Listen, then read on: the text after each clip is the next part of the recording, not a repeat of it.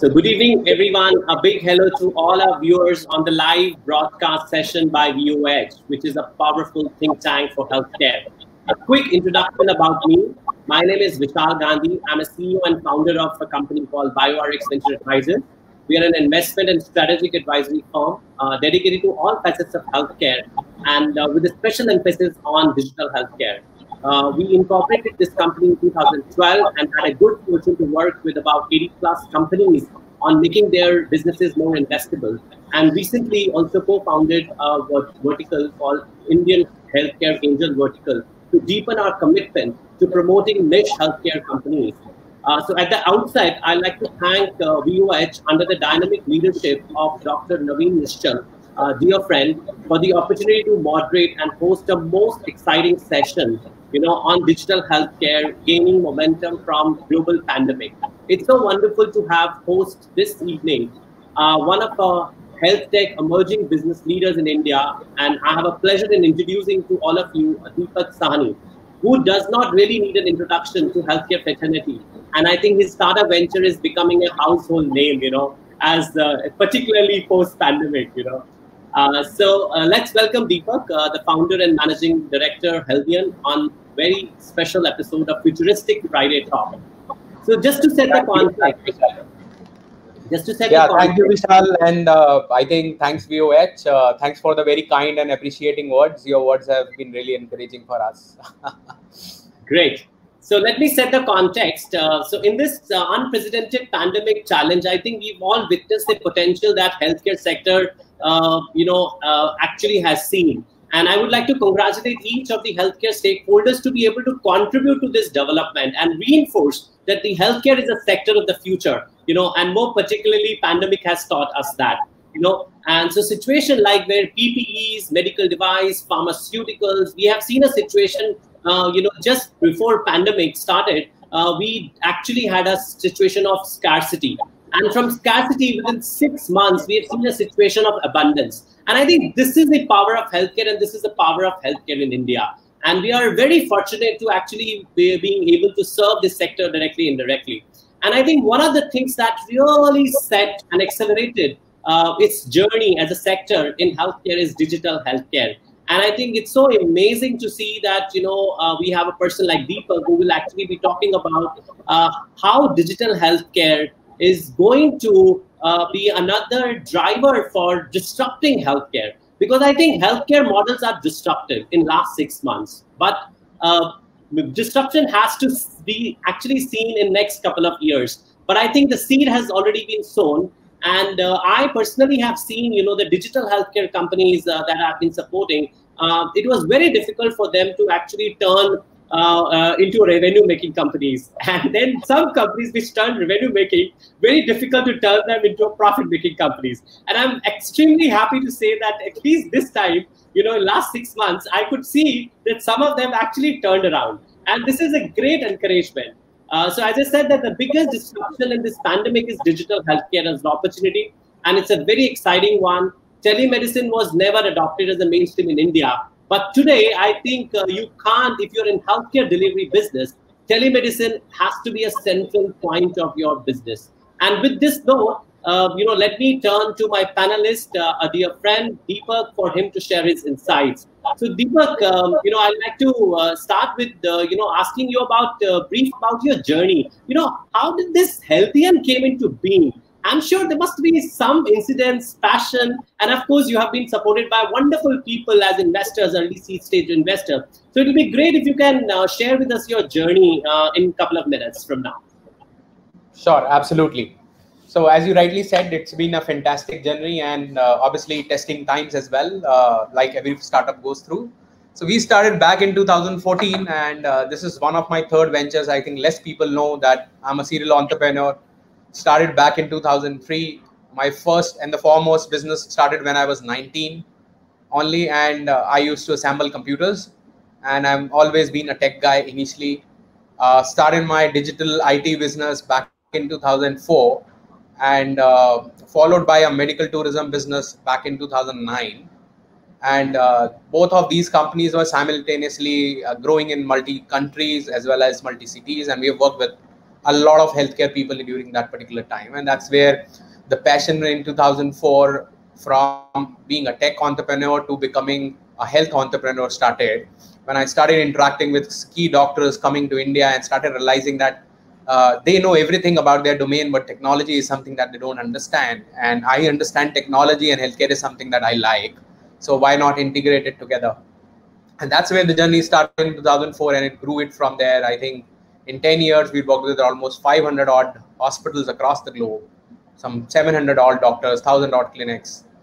And obviously, the turning point was entering into medical travel business, and we were pioneers to bring medical travel as one of the businesses in India. It's worked with a lot of hospital chains out there.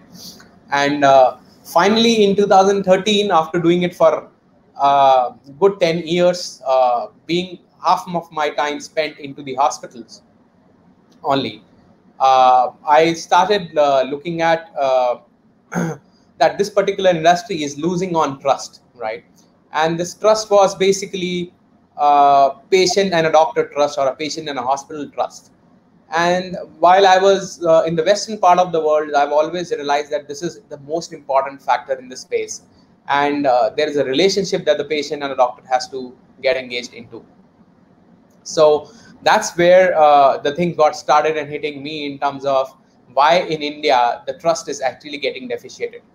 So we started working on and on the subject, stating that the hospitals or the doctors are basically on one side of the business, which is more of treatment driven, and it is more about people sickness, and they're not proactive or they're not preventive, right? And the larger population in India is actually at the line of preventive.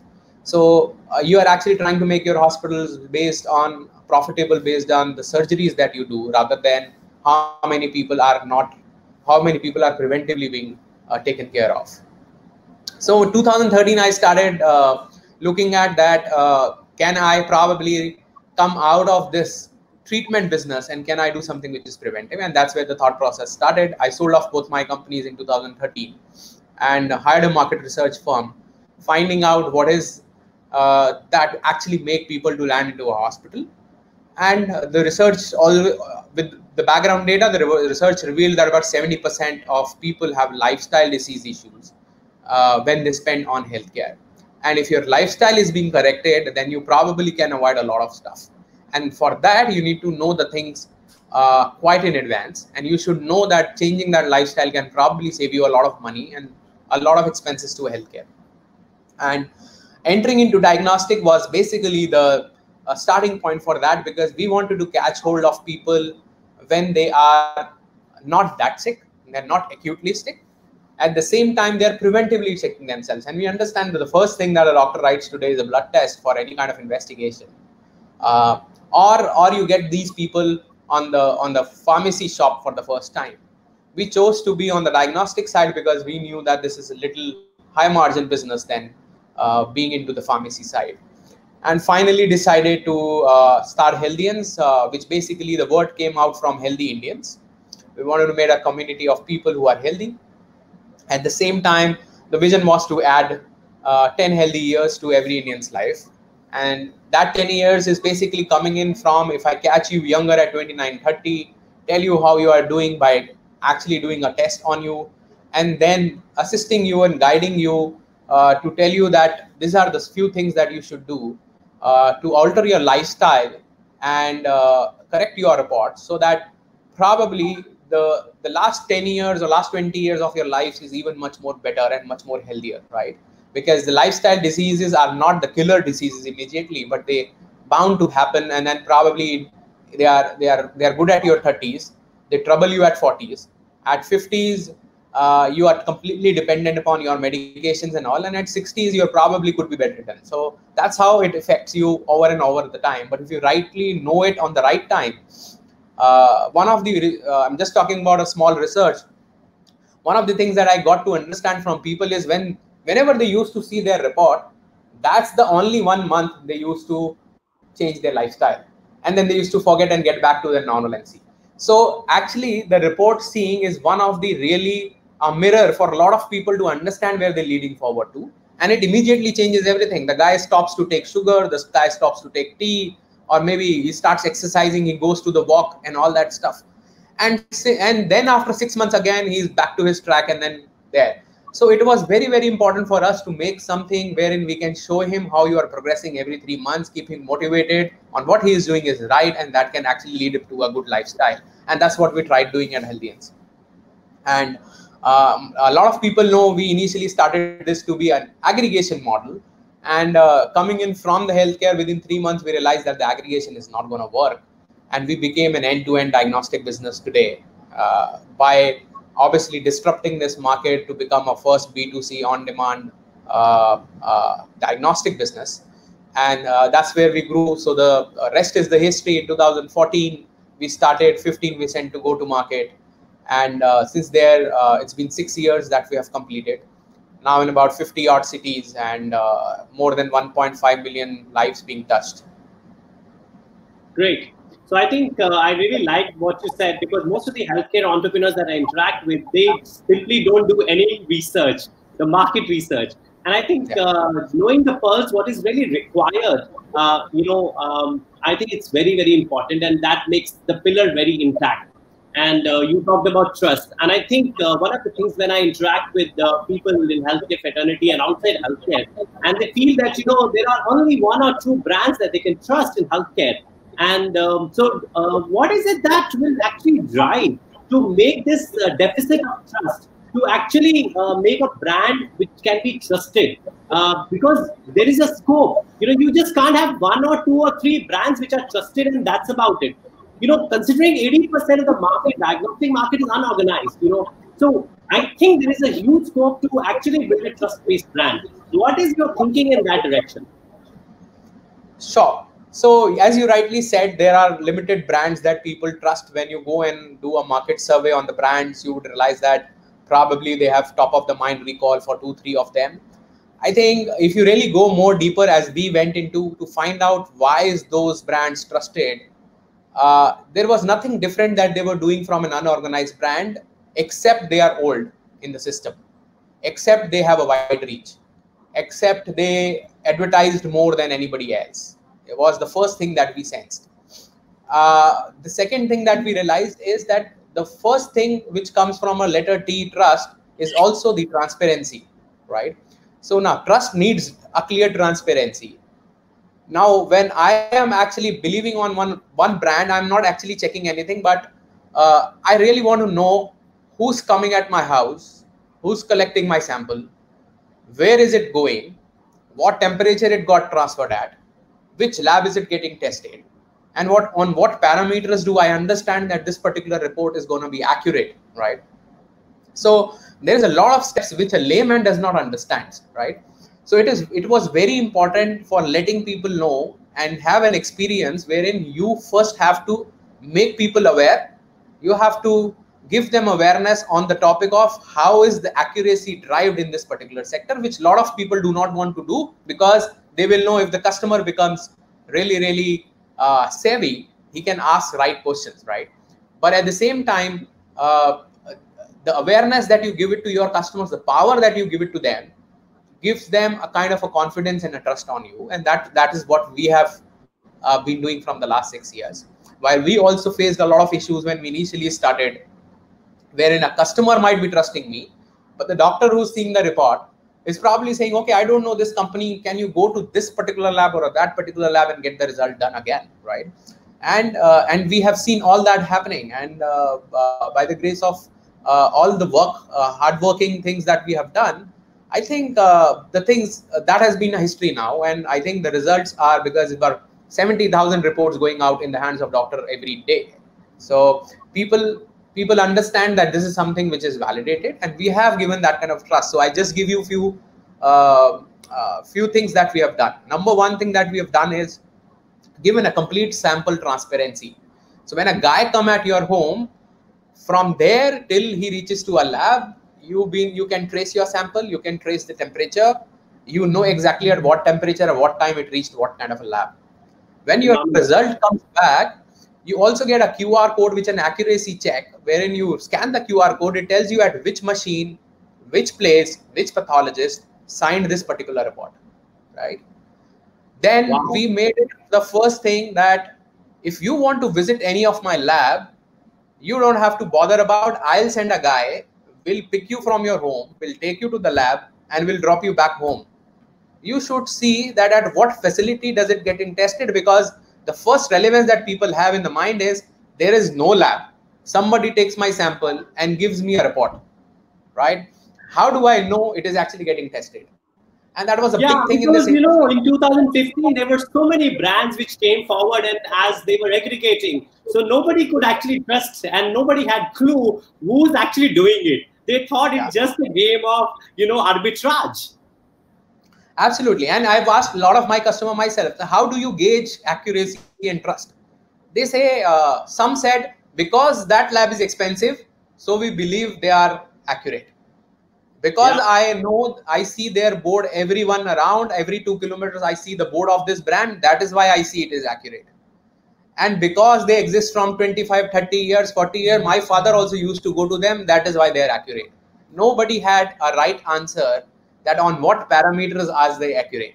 So we have Yeah. given that right parameters to people to understand that there is a technology today to have that kind of a transparency. And you should know how is that your samples are getting transported, how is your lab is functioning, who's signing your report, what are the testing quality controls happening in that particular lab is what you should know, right? And you Great. should also know the honest pricing that we have given to consumers, stating that there is no middleman commission. So this is the honest price that you get, and you get the similar or high quality at this cost is what gains a lot of trust. And we are happy that people have accepted that widely.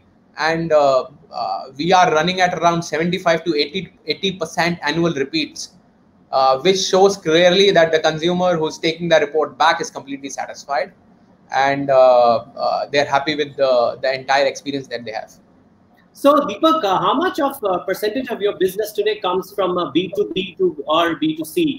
Like you're trying to build a consumer brand, or it's like you're trying to you also have a strategy where you're actually looking at partnering with hospitals or other stakeholders in healthcare delivery ecosystem. Sure. So largely, as you know, when we entered this space, the idea was very, very clear to become a B2C brand. Clearly, because we wanted to do something which is very, very patient centric, right? Yeah. And also to reduce that deficit which has been increasing. So if I am the lab which only service you when a doctor or a hospital is there in between, then that trust is again the same deficit kind of a thing. That what is their arrangement? Is the doctor writing it correctly? Is this lab doing it correctly? What is the arrangement between these two Actually, guys? there's always something at the back of the mind that why the hell he's saying that I should go to Piyush Imaging Center? Why not to Mahajan Imaging Center? And a person Absolutely. like me, I generally ask this question, and I know that there could be a cutback mechanism. But then at the end of the day, it's a diagnostic which is going to define the whole treatment. And you may be spending only 3% of the treatment cost in diagnostics, but then 97% of the cost is actually guided by the 3%. So how could you go wrong? And this is something which I feel people just are looking for the cutbacks.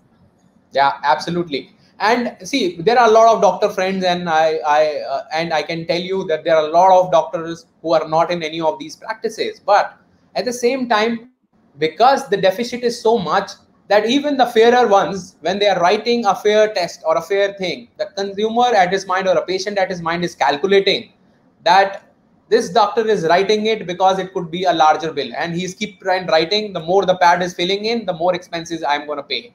That's the kind of deficit we need to end actually, right? People Yeah. should know, because they should, like, if you go to US today, And it's you not just restricted because to only diagnostic. Trust me, it's also with medicines, Like absolutely. somebody who's taking 3 medicine and you go and show to a specialist and he'll put another 10 medicines and like without realizing it, without telling you whether there's actually a need or not. And you have no idea. They just don't even tell you. So I think the people should blindly trust these institutions, and the institutions also has to do a lot to gain this particular trust. And that is why we started first of stating that we are a patient centric brand. Our patient centricity says you need to give convenience, you give to give me affordability, transparency, reliability, and we worked on everything. We still call it as a BCAFR model, better, convenient, affordable, faster, reliable. How many lives have you touched so far? Labs?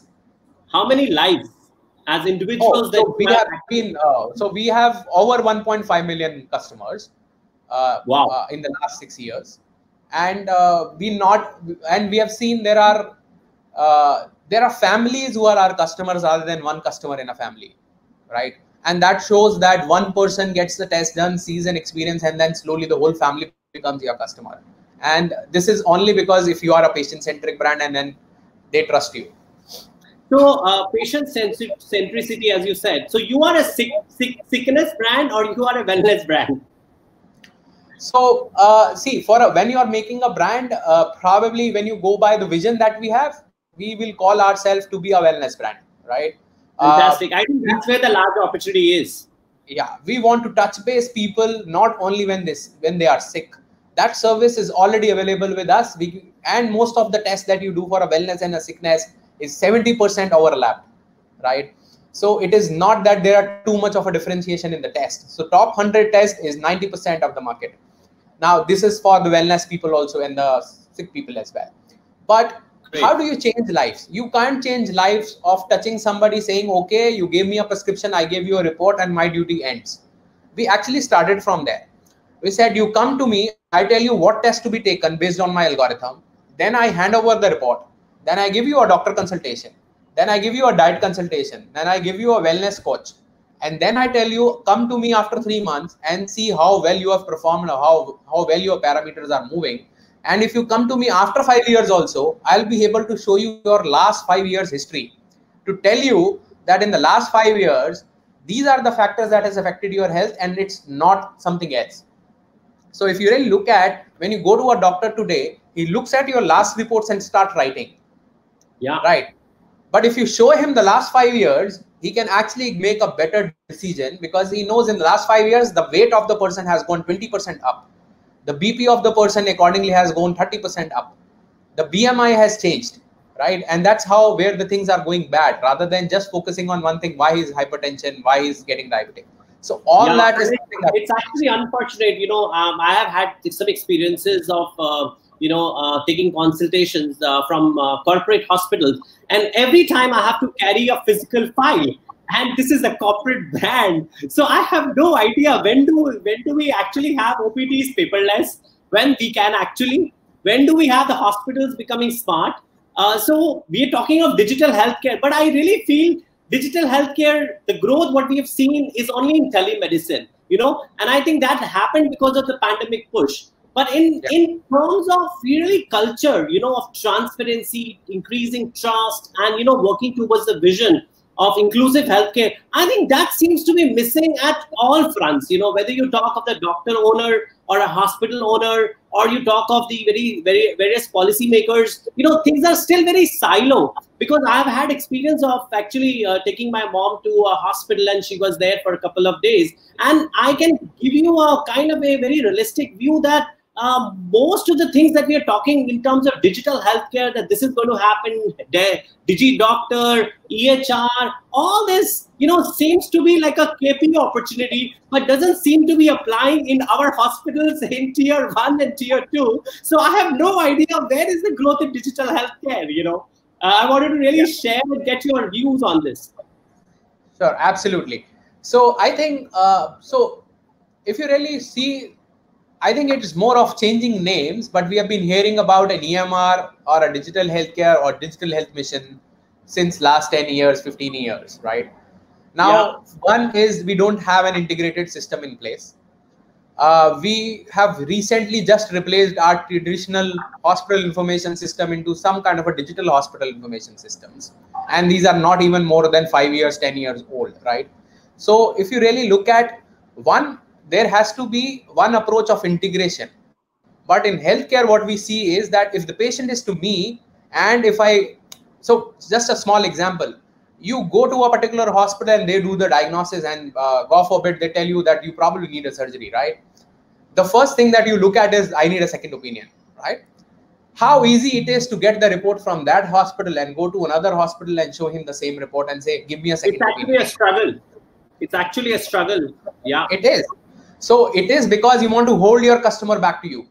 You have to understand that this is almost like your Vodafone SIM card that you can actually port into any of the mobile because it belongs to you, right? Yeah. So people and hospital has to understand that the health data belongs to the patient and it is not belonging to them. So the first difference that has to come clearly is that the patient getting aware, government's clearly defining who owns the data. Data is owned by the patient and not anybody else. Now, from a Yeah. single OTP, I should be allowed to share my data with anyone that I am going into without getting the test done again and again. So first, you will be saving a lot of cost, because today, if I have got my test done here and I go to the second hospital and I say I might need second opinion, they say, no, we don't believe in that report. You get the test done again here. Actually, it's not about going to the second hospital. I can tell you it's going to the second location of the same hospital, and they'll say we have no access to the data what is stored in Basant Kuj versus Noida. So it's such a struggle. It's just the same brand, but still there is no convertibility. There is no access. Yes. So I think the first thing that we have to give to people is that your data is owned by you. And accordingly, when this particular new systems or EMR control systems comes in, it's almost like your Aadhaar card or an OTP based systems wherein you can probably ask, do you have this? Okay, this is my code, open the data. You go to second hospital, do you have this? This is my code, open the data. And that data should centrally sit in. That should be the first step when you can actually talk about a digital healthcare. And then slowly you can connect your prescriptions, your diagnostic tests and all. And we from 2015 have made systems that within a plug and play, our data can be integrated with any of the worldwide systems, because it is on the same standards that you need any kind of lab data of any person to be transferred in any of the format worldwide. It's easily transferred. So I think the new tech companies have built it. The traditional system has to look at it, and we have to little bit start thinking about that is the future. I can't hold back the consumer data or a patient data thinking that he will remain my patient because I have his data. Great. So Deepak, when do we see Healthian going for an IPO? Because all the good brands are already have done a phenomenal IPO, and their trading multiples are amazing, So I'm really looking forward to seeing your IPO and subscribing to it. Thank you. So surely you will see that we are working hard towards that, and I think 23 and 24 is the right time. So we are very close to our profitability hitting in the next 6 months, and I think we need to stay 2 years. Does that make you a unicorn in next 6 months? We don't have actually a single unicorn in health tech, and I'm really looking to you leading this effort. If you really see out there, the largest player in the diagnostic is hardly 3% of the market at maybe $150, $160 million revenue, right? While obviously the valuations here are obviously 10x of the revenue, so you become a unicorn by that time as your valuations are. But then I think it is not 150; it's a $500 million revenue business that one single brand can reach up to. And the idea is to not stop at where people have stopped. Idea is to go beyond that. But as you know, in terms of when you talk about IPO, our sweet spot for our industry is anywhere when you are touching on 400 to 700 crores annual revenues, you are an IPO company. And obviously the EBITDAs are always stronger here. For a B2C brand, it is little negative initially, but it becomes positive, and we are very close to becoming positive. And I think we need stay 2 years, 2.5 years from there to be of that particular level and being likable to be subscribed by the people. Perfect. Okay, so what do you think, the role of insurance to drive digital healthcare holistically? Because, you have National Digital Health Mission, but at the end of the day, people like you, me, are not going to be dependent upon government for our care, right? So when do you see the private healthcare insurance driving the growth of digital healthcare, which we have actually seen in other parts of the world? But when do you see this happening in India? I think you probably need, so I would not demotivate people by saying it will take a decade, right? But I'm surely at a realistic side, it will take about 5 years from here. Even if we start thinking right now and start changing the ways that the things have been working right now. See, there are two things. So to progress, you need one thing, you need a faster policy making, right? and you have to also change the way the things have been moved. So when you establish something like IRDA, you made rules because there was something happening out there because the things were not digital, right? Now those rules does not work when you are actually a digital company. You need to bring a product. And I think a lot of insurance company wanted to bring a COVID product, which took them about 3 months to 6 months to 8 months now to get an approval to bring that product out, right? If they are going to take that kind of time, the things are not going to do that. And now insurance understands. So insurance for me in 3 years is going to be same as your motor insurance. If you do well, if your health is good, you will save premium. If you are not good, you should pay extra premium, and that's the way it should be, right? So yeah, but that is only going to happen when you have digital records, you have technologies like blockchain and other potential technologies being actually employed. Absolutely. And if you really look at the challenging times teaches you all that. So for pre-COVID, all your insurances or health insurances needed a checkup. That checkup also needed you to go to a diagnostic center and get maybe a TMT or maybe an ECG done. Now, from last 8 months, that's not happening because nobody's going to go for that checkup, but still the insurance is happening. They have adopted the digital way of doing it, right? So there is always a possibility, but somebody has to overlook and somebody has to bypass that old traditional systems. And that's where you lead into. So I think the new age companies are thinking about it. It's an integrated approach. Insurance closely has to work with diagnostics, primary care, tertiary care, pharma, because this is all integrated. And that's where the things are going to be really, really realistic. And I think a good timeline for that could be next 3 to 5 years. Great. I think we had a wonderful session. And I wish we could go on and truly engaging discussion. But unfortunately, that's the time we all have today. And thank you so much for a wonderfully illuminating and inspiring session, Deepak. I learned a lot. I could validate some of my thought process. Thank you so much. I'm not sure about others, but at least I learned a lot from you. And I'm sure the points, the themes that we touched today, has really provoked a positive thinking and triggered some sort of a timely interventions within the healthcare community in India and around the world, and play an important part in, taking us all forward together. And our viewers and audience like me are grateful to you for sharing your precious time and esteemed opinion with us. And we hope to have you again very soon with us. And dear viewers, we at VOH really appreciate your tuning in today.